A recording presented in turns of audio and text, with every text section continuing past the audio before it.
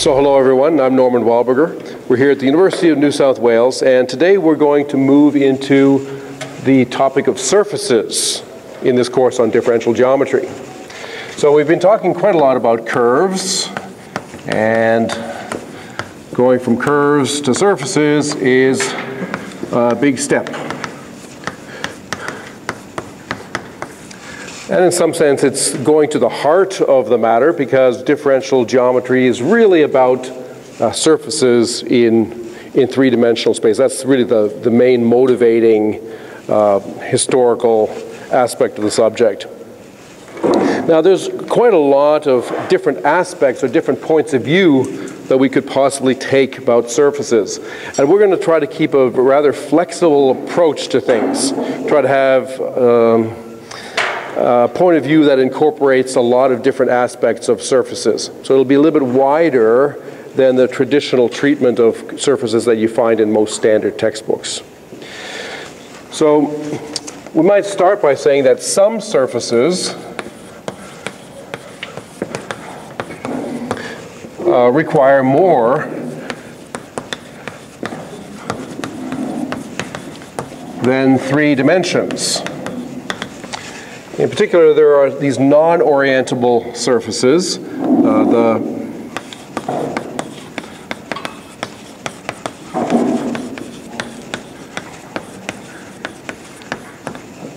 Prominently, the projective plane,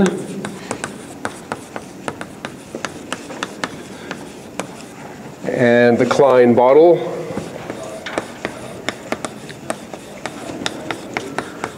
and there are others that require us to be living in 4 dimensions sort of to see them properly.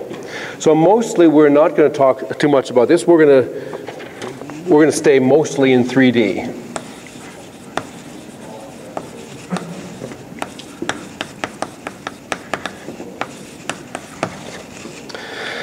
Okay, there's also the emphasis in most courses on smooth surfaces. So smooth surfaces are sometimes maybe called two manifolds. So these are surfaces that are everywhere like two-dimensional space in a nice smooth way. These are very familiar and sort of core objects, but we also want to go beyond them.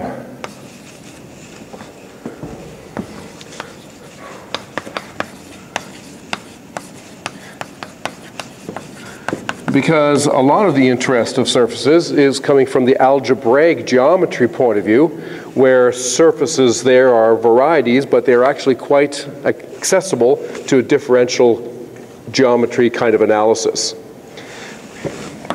So we're also going to be interested in algebraic surfaces, which can have various singularities and places where differentiability breaks down. The subject naturally connects to topology, and there is a topological classification of smooth or continuous surfaces, actually.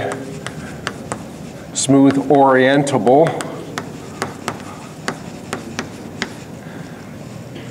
surfaces, or maybe we should say 2 manifolds. And the basic list is that there is a sphere, which is usually denoted S2, and then there's a torus, often denoted T, and then there are various generalizations of a torus. Torus with 2 holes, a torus with 3 holes, and so on. And there's also a number associated with these things called the Euler characteristic, chi. So for the sphere, the Euler characteristic is 2, and for the torus, it's 0, and then for this thing, it's -2, and then -4, and so on. So chi is the Euler characteristic.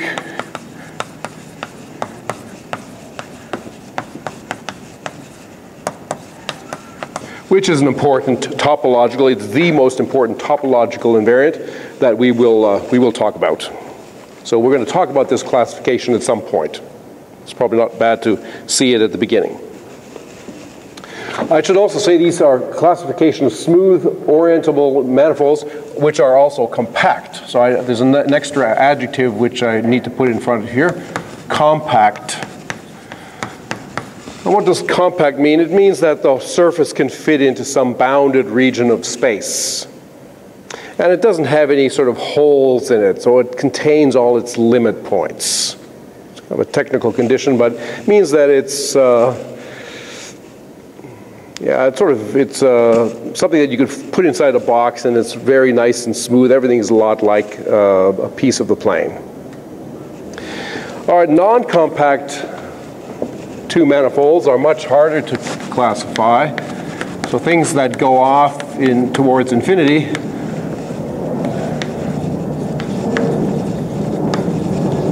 are much more complicated.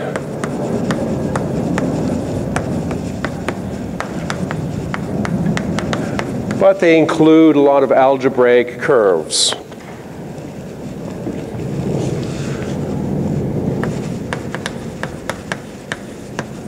A typical algebraic curve, which is given by P of x, y, z equals 0, where P is a polynomial.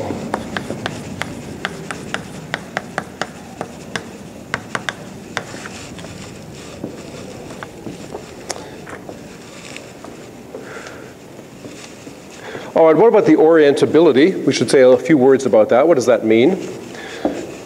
So a surface is orientable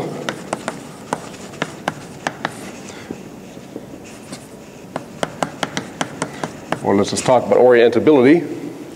So that can be described in a couple of different ways. So if we have some surface, let's draw it as a two-hole torus, but it could be a general surface. One way of saying what an oriented structure is in terms of a normal vector. So if at every point we can draw a normal vector, which is perpendicular to the actual surface of the surface, and we can do this continuously. So as we go all the way around, every place there is say a normal, unit normal perhaps, that goes all the way around and it's nice and continuous, then that's called an orientation. So normal vector defined at all points. That is sometimes called an orientation.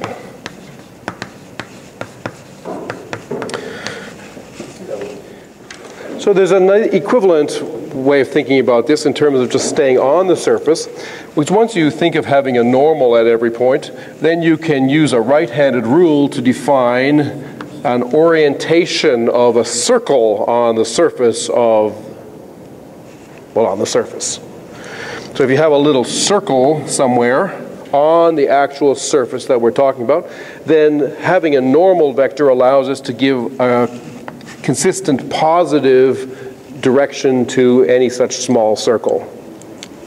So this is really equivalent to a consistent choice of positive direction on small circles on the surface. That's a more intrinsic way of saying it. That doesn't involve you having to go outside of the surface into the three-dimensional ambient space. Okay, so what kinds of surfaces are we going to be talking about? Well, there's quite a lot of different surfaces. And we're going to generally have two different points of view towards them. We might make a little distinction here. Algebraic surfaces on the one hand, and parametric surfaces on the other hand. So this mirrors the kind of dichotomy that we had for curves. We could define a curve algebraically, or we could define it in terms of parameters. So similarly with the surface, we could think about having, I'll draw it like this, but maybe it'll go up.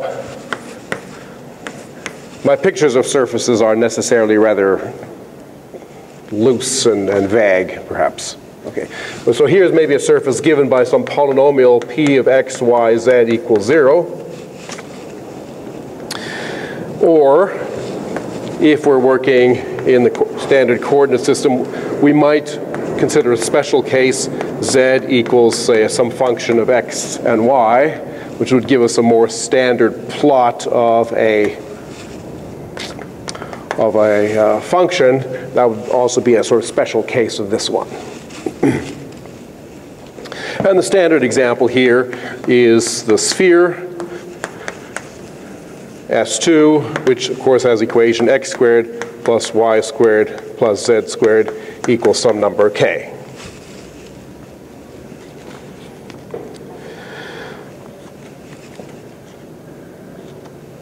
All right, on the other hand, the parametric idea of a surface involves, well, this actually goes back probably to Gauss, who really exploited this parametric approach to surfaces. So here what we're doing is we're thinking about having parameters, and let's say they're u and v, and we have a expression that depends on those two parameters, say r, which gives us three coordinates: the x coordinate, the y coordinate, and the z coordinate, all in terms of these coordinates u and v. So for example, the sphere could be described by parametric form, well, in a number of different ways. Perhaps not so familiar is this one.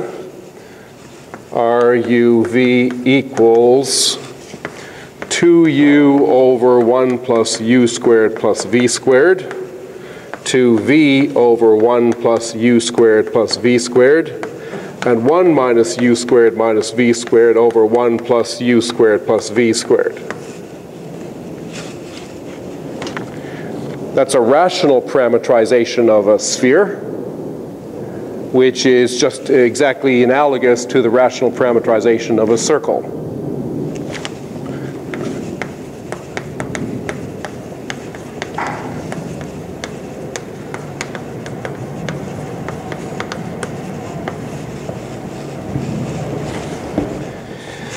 Well, parametrizations are not unique, of course.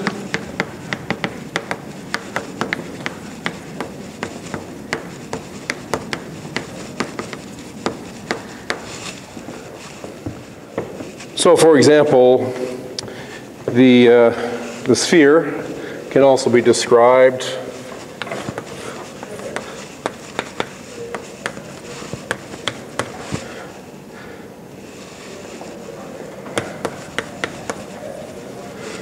in terms of, say it's a unit sphere, in terms of x, y, and z equals cosine theta sine phi, sine theta sine phi, and cosine phi, where we have some point up here, and we have an angle theta with the x-axis, and we have an angle phi from the positive z-axis. That's another parametrization, the usual spherical coordinates. And here the the theta goes from 0 to 2 pi, and the phi goes from 0 to pi. And we have to be a little bit careful about endpoints. There might be some singularities in the parametrization, so we need some care at, say, endpoints where there might be singularities.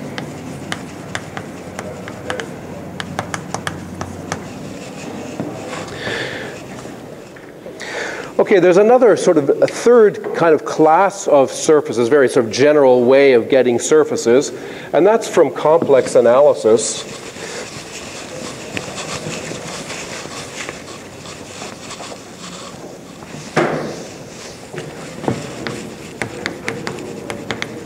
So a third approach to some surfaces, rather special surfaces, was initiated by Riemann in the middle of the 19th century, so they're sometimes called Riemann surfaces. And coming from complex analysis. And so without going into a lot of detail, if you have a curve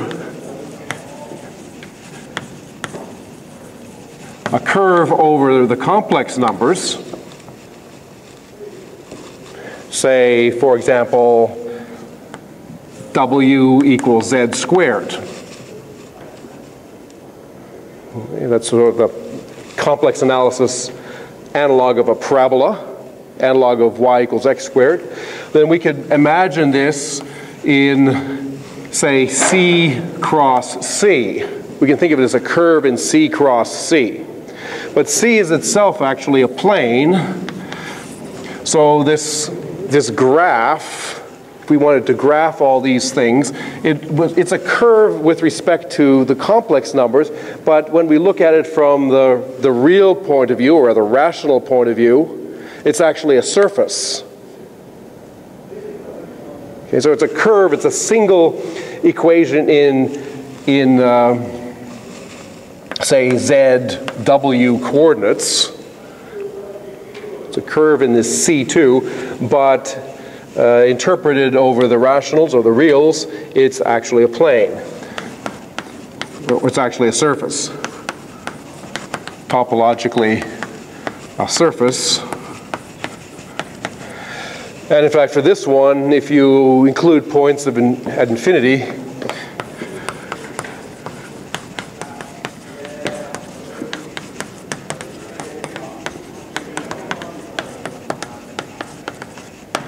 it turns out to be a sphere.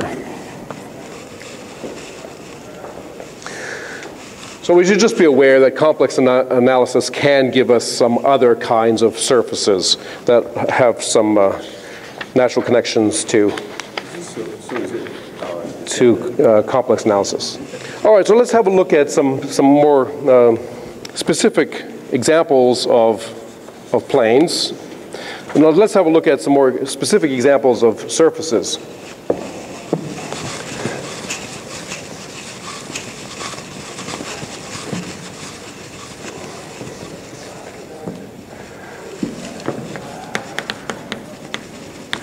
And let's start off with the simplest ones, which are the planes. So if we're working in 3 dimensions, then a plane is given by the equation ax plus by plus cz equals d. And that is a plane which has a normal vector given by the vector ABC, because it can also be rewritten as ABC dot xyz equals d. And so it's just everything which is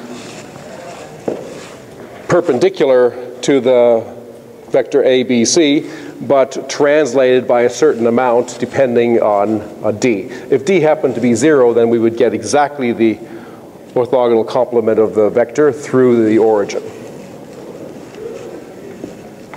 There's another way of thinking about a plane. So that's sort of the algebraic point of view towards the plane. There's a single equation. And in keeping with this sort of duality between algebraic and parametric points of view, there's of course also a parametric point of view to this simple surface, and that's obtained by taking two vectors that lie in the plane. So if we take a vector, say v in the plane, and a vector w in the plane, so v and w are vectors in the plane. So sometimes you might call them direction vectors. Then the plane can also be described in the form, well, we choose one particular point. Let's say that's the point A. No, A we've already used. Say that's the point P. So we could think of the plane as being the point P and then plus lambda times V plus mu times W, where lambda and mu belong to our field.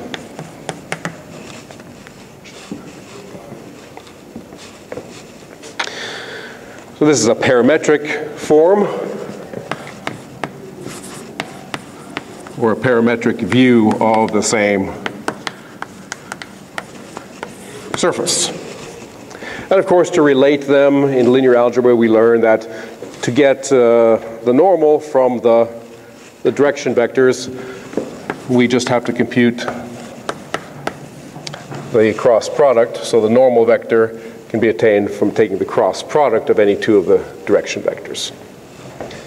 Of course, planes are very important because they're not just simple examples of surfaces, but they're also important tools to understand more general surfaces, because whenever we have a surface and a point, we're considering the tangent plane. And so the tangent plane is just one of these things here. So if we have some general surface, I'll say S, and we have a point P on it, then we're always going to be interested in the tangent plane to the surface S at the point P. And we might give that a name. We might say that that's the tangent to the surface S at the point P, like that. Now, if S happens to be given by an algebraic equation, like P of x, y, z equals 0, then one way of getting this tangent plane or thinking about it is to think about the gradient of P. So the gradient of P is the vector dp dx, dp dy, dp dz. So this surface S is given by P of x, y, z equals 0. Then we can think of that as just one level surface for this function that actually pervades all of space. And then at any one point, say at that point there will be a gradient, and that will be actually a vector which will be normal to the surface at the point P. This is a normal to the surface at the point P. And so that's a direct way of getting at the equation of the tangent plane from the algebraic equation of the surface by computing the gradient or the three partial derivatives. It also represents the direction of greatest increase of this function. If we think of this as a function throughout space, here is where it's 0, and then a little bit above it is maybe where it's equal to 1, and then a little bit above it where it's equal to 2, and so on. Then the gradient represents the the direction in which the function is increasing the fastest. So I hope those are familiar ideas from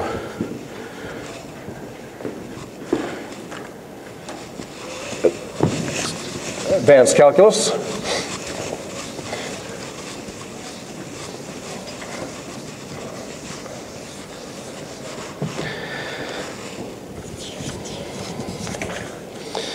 Okay, after the planes, I guess the next simplest kind of surface is a sphere, or the spheres, and they're all given by formulas that generalize the unit sphere that I talked about.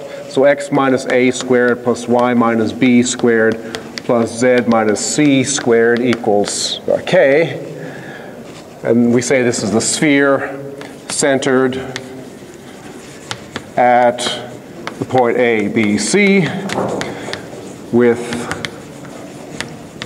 quadrants k, and if we want to, and radius, say little k, which is the square root of capital K.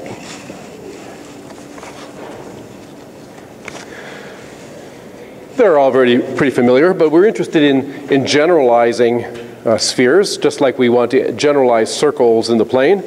And so one natural generalization is to ellipsoids.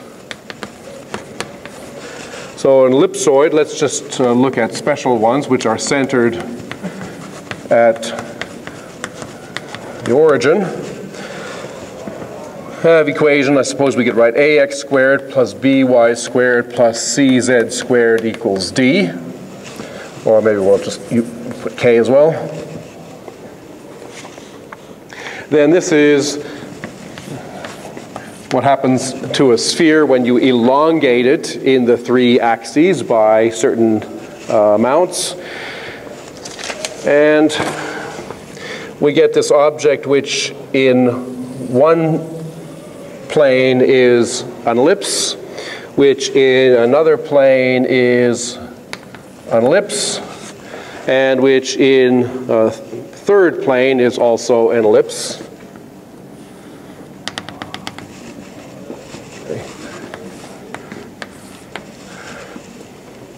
So it has elliptic cross-section in all three planes. But the shapes of these ellipses are not necessarily the same. In the different directions, the ellipses have different shapes because these numbers A, B, and C are generally different. Okay, there's a special case when the numbers A, B, and C are not all different. So 2 of A, B, C are equal. Well, in that case, we have an ellipse with a circular cross section.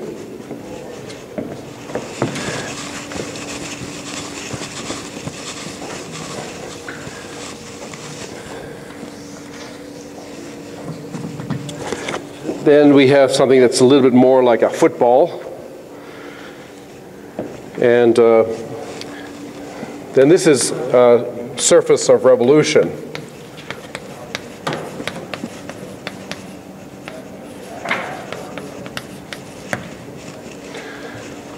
So it's what we could get, for example, if you take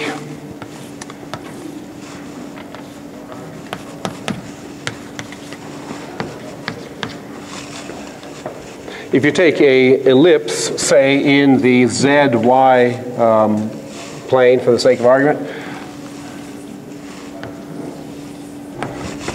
that's in the ZY plane, the plane of the board, and then we spin it on the axis with respect to the z-axis, spin it, then we're going to get a circular cross-section perpendicular to the z-axis.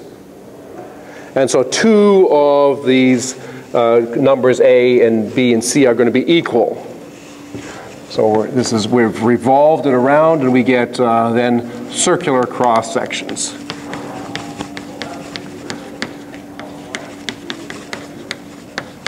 These are particularly more like the standard ellipses because they have foci.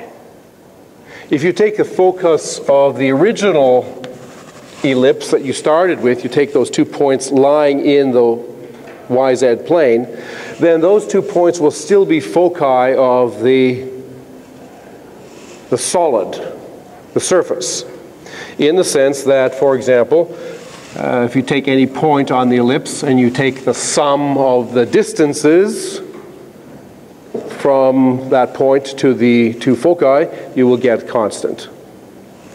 Right? So this thing still has foci.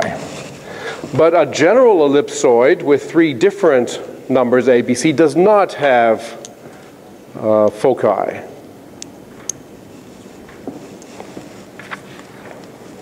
So ellipsoids are special cases of quadrics.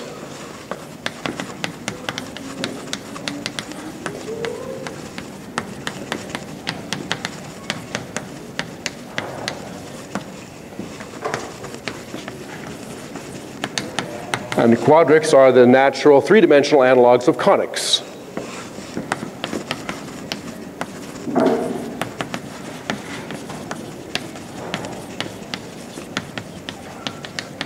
And the general equation for a quadric is just a general 2nd degree equation in x, y, and z. So something of the form ax squared plus b y squared plus c z squared plus, I might put a 2d xy plus 2f xz plus 2g yz. Those are all the quadratic terms. Then we have a few linear terms. We're up to g, say maybe h, x, j, y, k, z. And we also need one more constant term, so I'll say plus L equals 0. That's a general quadric in 3-dimensional space, given by a 2nd degree equation. Yeah? No, what happens to 2nd degree? If it's, by definition, a quadric is of degree 2. Is a conic always degree 2? Yes. Yeah. And of course, as you can imagine, the theory of quadrics is substantially more complicated than the theory of conics because there are a lot more possibilities for a quadric than there are of a conic. But nevertheless, in some sense, these are the natural ones that are after the complexity of the linear planes. After the planes, that's degree 1, we get the quadrics of degree 2. And they're going to play a very important role in differential geometry because if we want to look at a general surface, the first thing that we do is we look at it from the point of view of a tangent plane. That's a linear approximation. And then the second thing that we do is we look at it from the point of view of a quadratic approximation, which is essentially talking about a quadric. And we've seen that kind of thing in some special cases already before. Okay, so there are lots of things to be said about quadrics, and we're going to talk about them. But I want to tell you a little bit about another kind of weird object, which was only discovered in the 20th century. So this is the Oloid, okay, which was discovered by Paul Schatz in, I believe, 1929. He was a German or maybe a Swiss mathematician, inventor, sculptor. And he had the following lovely idea. He said, let's take 2 circles. So a circle of radius r in the plane. And then let's take another circle of same radius in a perpendicular plane, also passing through the center. So they each pass through each other's centers, but they're perpendicular to each other. Okay? So it's just like that. Take those 2 circles, but bigger. And then what we do is we take those two circles and we take the convex hull of two congruent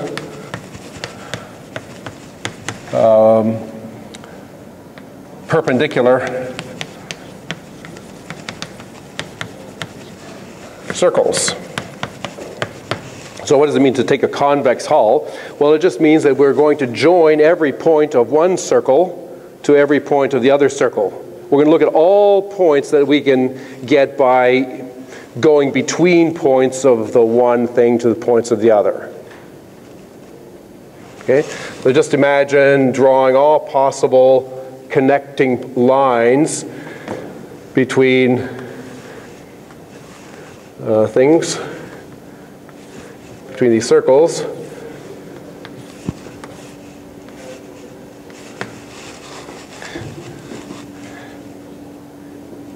And you get a surface that, okay, it's like this, and then it's symmetric on the other side and symmetric on the bottom as well. And that's called an oloid.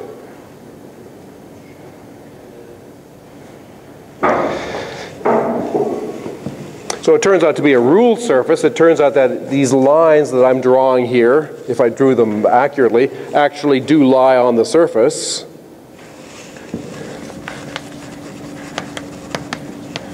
This is a ruled surface, and that means that it contains lines, or contains line segments.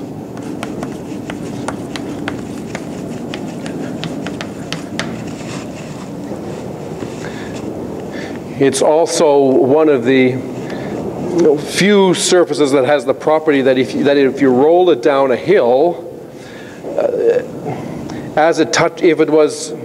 if the hill was painted and you just roll this thing down the hill, then the whole surface would end up being painted as it rolls down the hill.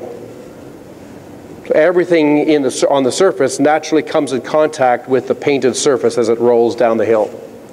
And as it rolls down the hill, the center of gravity does a kind of funny thing. It kind of goes up and down a little bit. It wobbles a little bit. So this thing, as it goes down, it kind of wobbles back and forth. You can watch on YouTube. You can find some animations of seeing these oloids roll down. It's quite amusing. And the thing's actually used, it's patented. It was actually patented by Paul Schatz.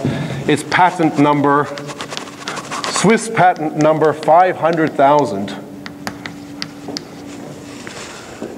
And it's actually used for mixers. So there are these lovely high-end mixers that are based on the properties of the oloid. So there's some nice problems associated with this one. The first is to actually parametrize this. So problem is parametrize the oloid. And of course, preferably rationally.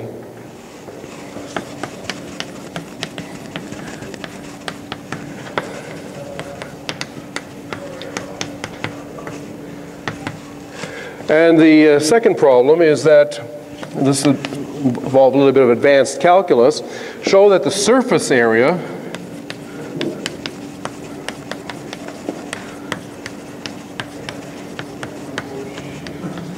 is 4 pi r squared, which is the same surface area, same as for a sphere of radius r. So you take a sphere of the same radius, surface area of sphere equals surface area of oloid. Okay, there are lots of other surfaces that we're going to consider. So next time I'm going to talk a little bit about, eventually we'll talk about quadrics. So this is many people's favorite kind of surface. This is an example of a quadric.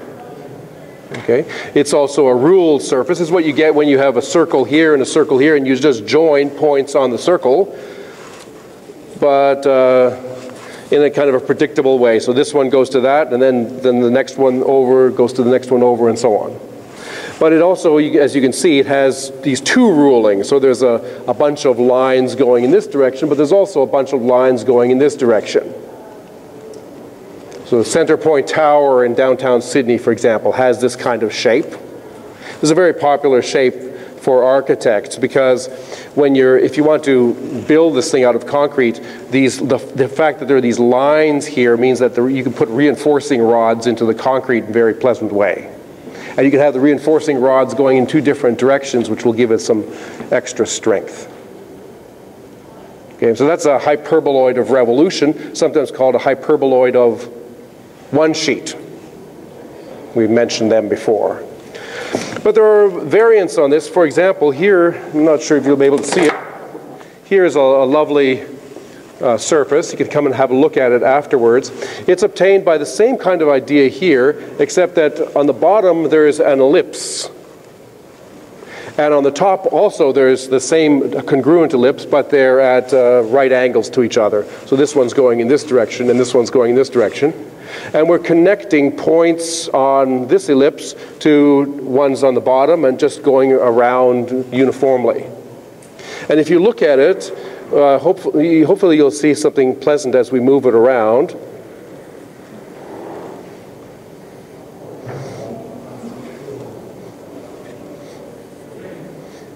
So hopefully at this point, for the viewers who are watching the video, you'll see that there's a sort of a line, a pinching line in that direction. And then as we go over here, there's now a pinching line in that direction. So these two pinching lines.